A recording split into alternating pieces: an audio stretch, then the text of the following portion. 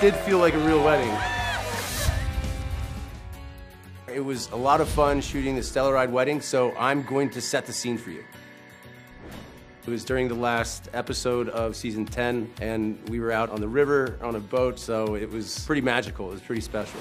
This is actually happening. Miranda Mayo as Stella. I really hadn't seen her in the dress, and I know hearing stories about people saying first time they see their bride. Hey, don't you dare turn around, Kelly Severide. Oh. If I hear that one more time, this wedding is off. So it was neat seeing her walk up with Boden.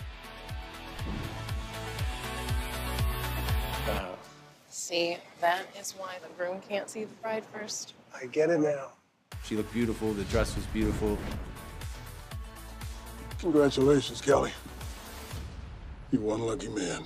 The characters have been together for maybe 4 years and change. That's close to 80 episodes. So it's been a long time coming. I love you with everything I got, Kelly Severide. And I can't wait to spend the rest of my life with you. Stella, I might never be worthy of you.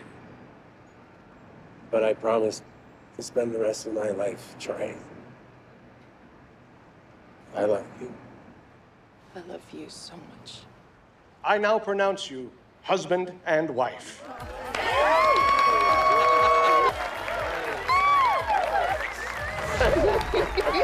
We had characters that we haven't seen in a while come back and visit. Casey was Severide's best man, so it was a communal family affair, and it was a great way to end a season.